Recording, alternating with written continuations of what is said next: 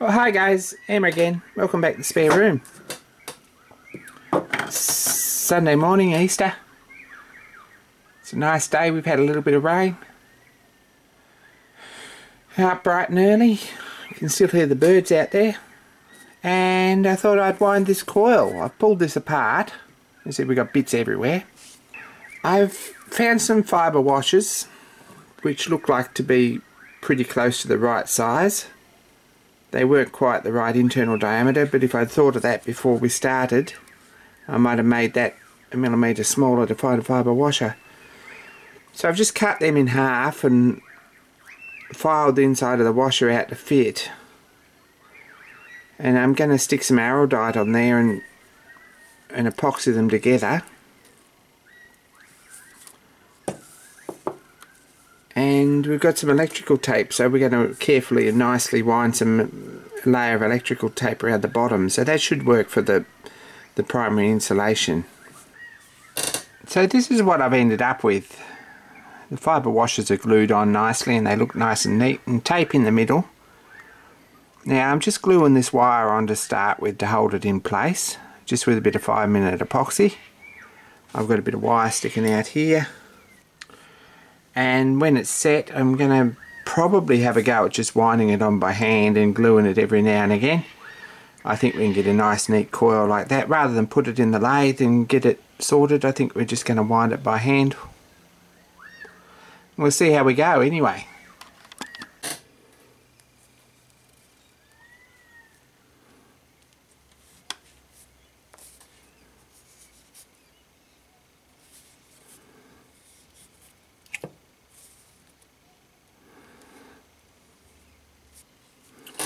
This is going to take a little while. There's a few layers to go on it. I'm going to get to the end here and I'm going to araldite it again, and we'll start the next layer back. We'll have a look when we've done a bit more. So if we have a bit of a look there, so far I've got 4 turns on there. It's looking pretty neat and tidy and even, with 4 layers.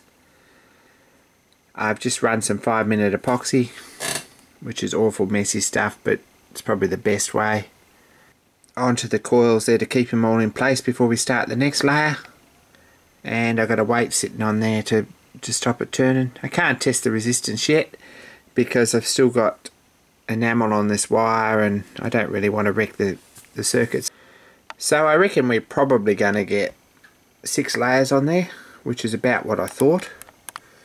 I've just got the roll of wire there on the height gauge.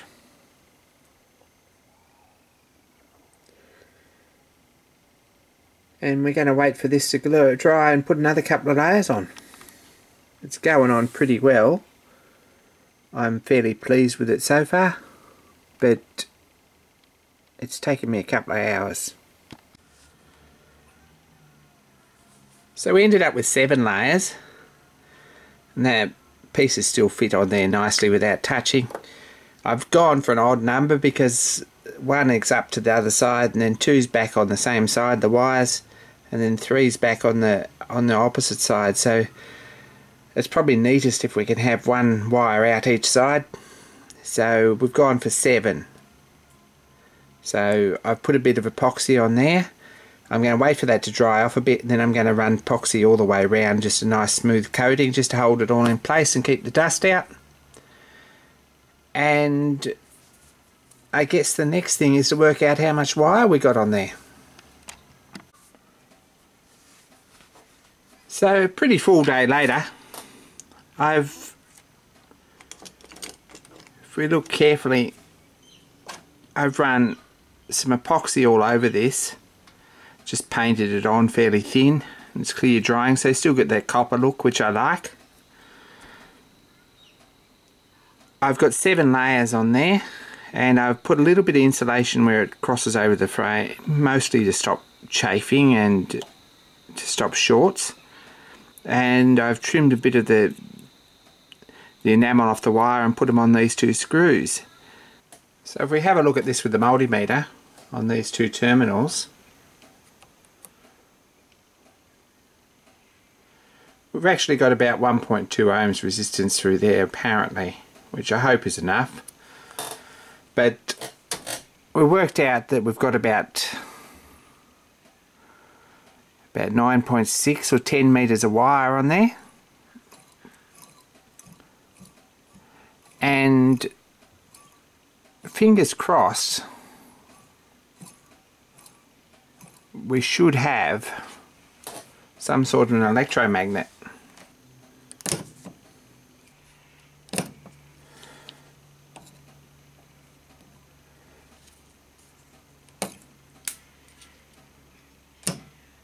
Anyway, that's the first sign of life.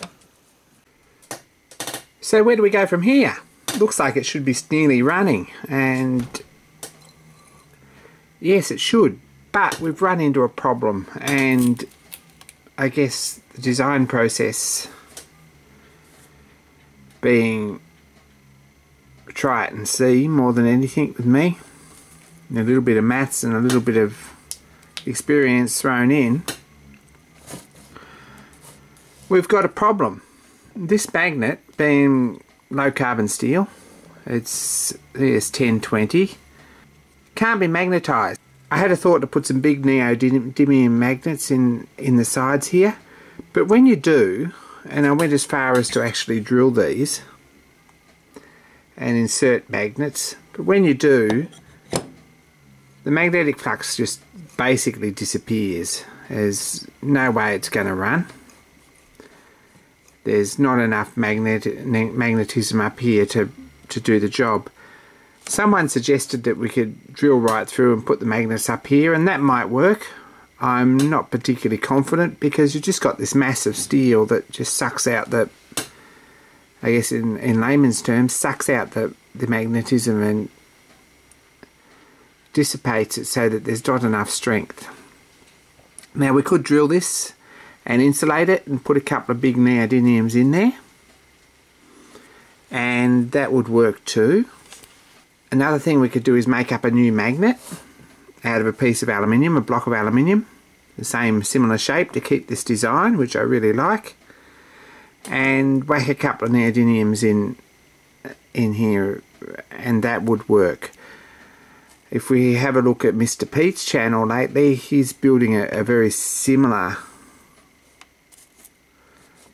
little dynamo for a steam engine, and that's what he's done. He's made the stator, or the outside magnet, out of aluminium and put a couple of rare earth magnets in like a modern electric motor, and that looks alright too. But aluminium magnet, not really doing it for me.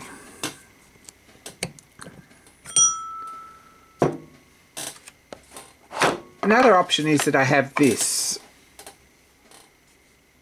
horseshoe magnet, which is the same size pretty much, as a little bit shorter. That's the one we made, and we saw this earlier in the series, and that'll fit in there with the paint cleaned off too. Now if we could machine this out and remagnetize it, or whether it needs remagnetising, this would make a really good option perhaps, because there's heaps of strength and heaps of power in that to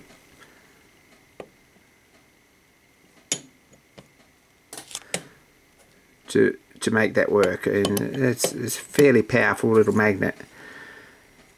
And we could clean the paint off him, and we could bore him out with an end cap on it and put him in, and that would probably work very nicely.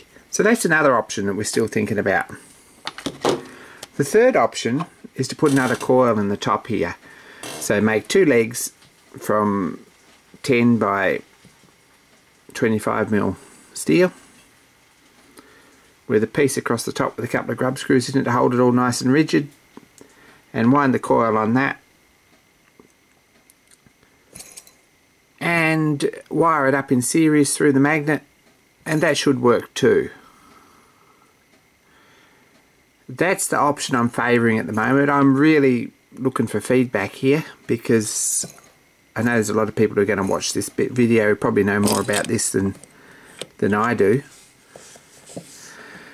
And what I'd really like is some feedback on what to do. Probably a secondary coil, And I've drawn something up if you want to have a bit of a look at this here. It's going to look fairly neat.